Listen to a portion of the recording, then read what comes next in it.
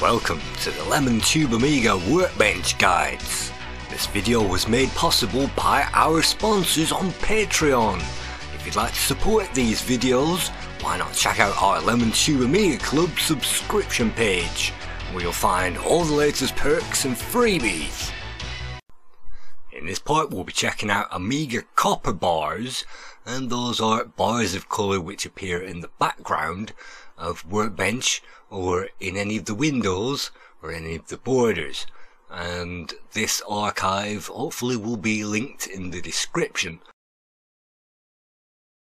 So the first thing I'm going to do is to copy the palette prefs to the prefs directory, the system sys in system drive, and what that will do is copy some colours over onto our new workbench, and that will set up some palette preferences for what I'm going to do next, which is copy over into our home directory, hopefully the disk icon which is included, and the disk icon should be 16 colours. And so let's copy that onto DH0, and that will replace the disk icon on DH0, which is our files. So if we reset that, you can see that the machine's still in 4 colour mode. So what can we do about that? We'll need to change that in the screen mode preferences all the way up, and then we can see that that's now operating hopefully in 16 colours. And if I fix the colours using this tool, which I'll come back to, hopefully we'll put that into a compatible mode for that icon that I've just copied across. You can see that's in 16 colours. So getting back to the copper bars, let's do a directory of the copper bars, and you can see various tools here. So let's start with the first one, bars. What does that do? That puts a load of black and blue bars in the background and changes the borders to white, which is not very nice. So if we type stripes again without anything attached to that, that should reset the background, and that gives you some idea of what copper bars are. They're simply colour bars that move from one register to another in a gradient, and we can set up the start and the end colour so that those colours will move between one and the other in a gradient. So you can see if we put in the question mark after the stripes tool, that will give us a number of options and a number of switches that we can put on to the end of those prefixes or suffixes. You can see that we can replace the borders, or we can replace the text as well. The text is actually blue and white. We can change the border so it's now black fading down to blue, and we can change that using various preferences. You can see that's built into the tool so that those bars really do fade into the background, so that there isn't so much of a gap between one colour and the next one. So it bears some kind of messing around with tools like this in case you find something that you like, and if you can't, well, you can always list out the help box again and try that all over again.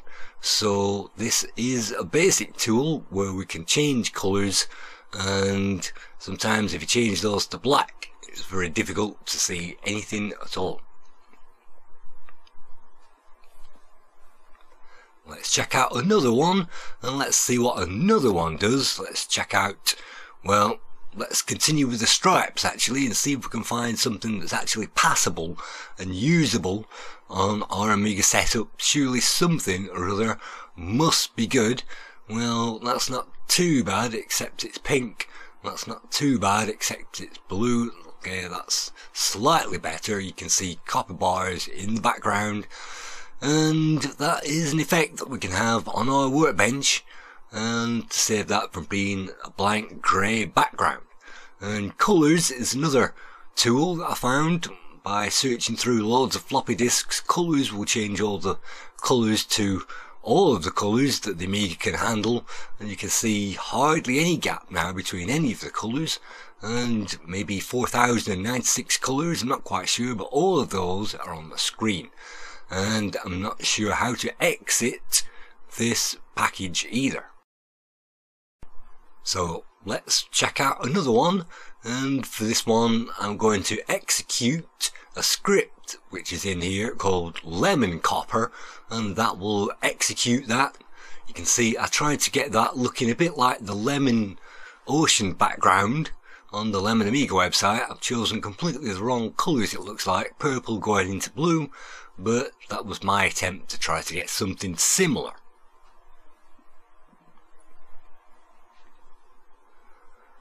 Let's type out that script onto the screen and let's see I did it. I used the copper command, and the copper with those things on the end, make sure that happened.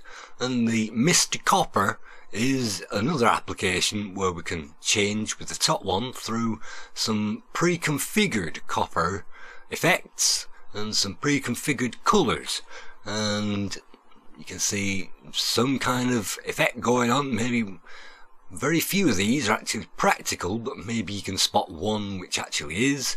And so you can even change the colours, the RGB values as well, and you can even select those. So I've selected brown, it looks like, and now red and green.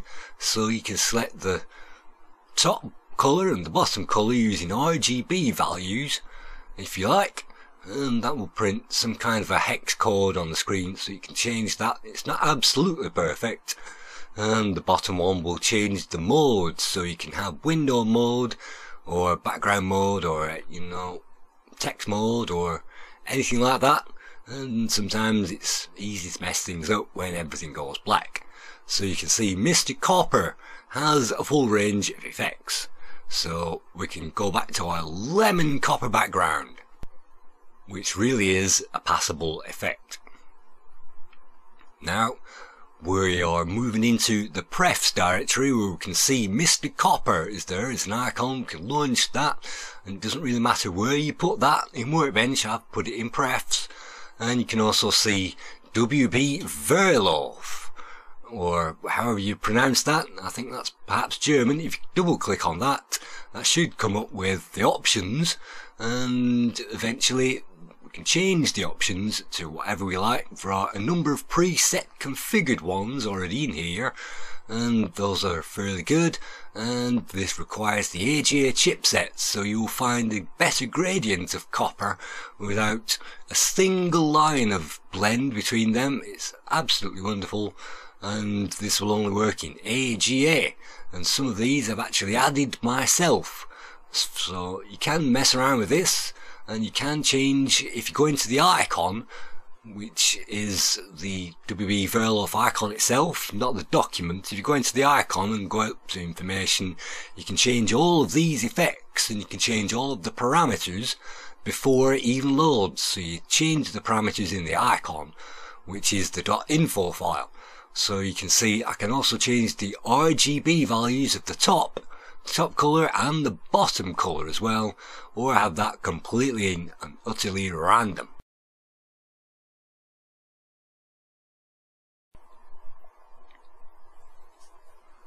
I think some of these are slightly broken. I think that one was supposed to be the lipstick file, and you can save from within this. Tropical, well, it depends on your mood, I guess, and some of these are fairly fine. You can see a blue one going into the Commodore grey, and then grey going into blue. It's kind of a good effect, or at least that's what I was going for when I put that one in. That was an adaptation of the Jason one, which is built in, and Kevin, I think I redefine that, but I quite like that because it's a nice blue shade and it touches off the icon that we've got already. So I think for the rest of all of these guides, let's leave that switched on. So how do we install that onto our Workbench? You can see my Workbench doesn't look very good with this colour combination, but we will be looking at installing some 16 colour icons a bit later on. So for now, let's continue installing. Let's go back to this archive, which I've called COP.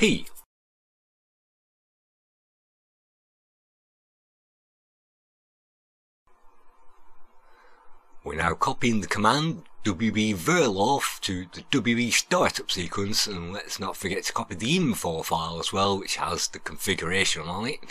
Definitely need that. And now that that's copied to the WB startup, if we've got the advanced startup sequence running, then that will rename that and make sure that's running.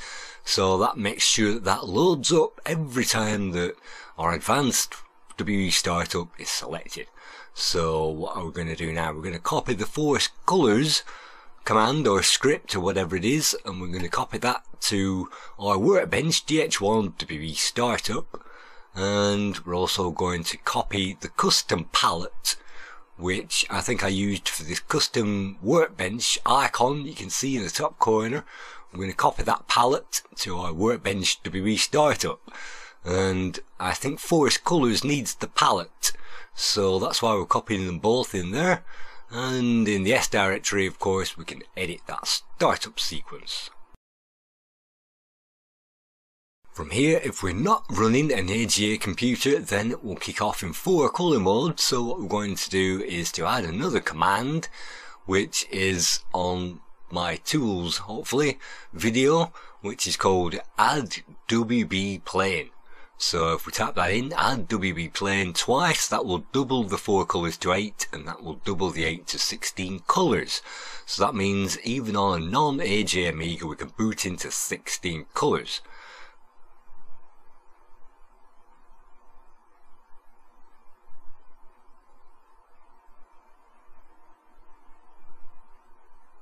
We're now copying the add WB plane command into C on our Workbench so that that can find it and it can execute that in our WB startup. So let's reset that machine and let's see what happens. Well, the good news is WB Verlof is definitely loaded, but it's in the wrong colours. And the icon is not in the right colours. So somewhere along the line we've messed this up.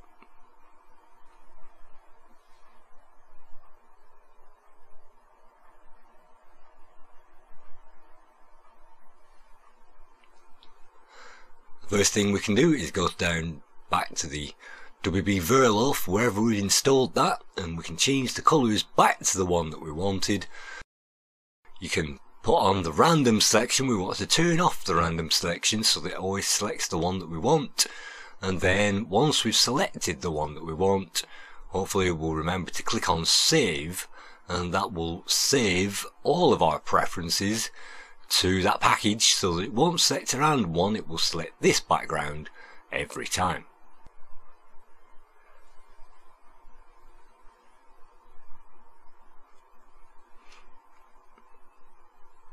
Returning back to that startup sequence, we're going to add another line, and that line is precisely the one that was the force colors command. Instead of trying to run that through the startup sequence, we're going to put that in from Workbench. We're going to put that into the startup sequence itself, remembering of course to put the full path in of the palette wherever we put that palette command. And then hopefully once we exit that and reboot, that should now reboot with the background and also the icon in all of the right colours. So now we've got this running, that's this part completed. We've now completely gone into 16 colour mode. We've got a nice background as well.